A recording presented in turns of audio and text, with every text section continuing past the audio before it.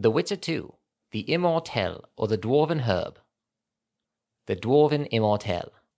The Dwarven Immortelle is called the Devil's Tail by the dwarves themselves, and Féin Icair, that is, the sun's blood, by the elves. The plant has powerful medicinal properties, but is relatively unknown and extremely rare.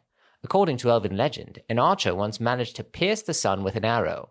The sun's blood dripped from the sky, sinking into the ground so deeply that it penetrated ancient hollows in the rock. This herb may be today found in places where the blood settled.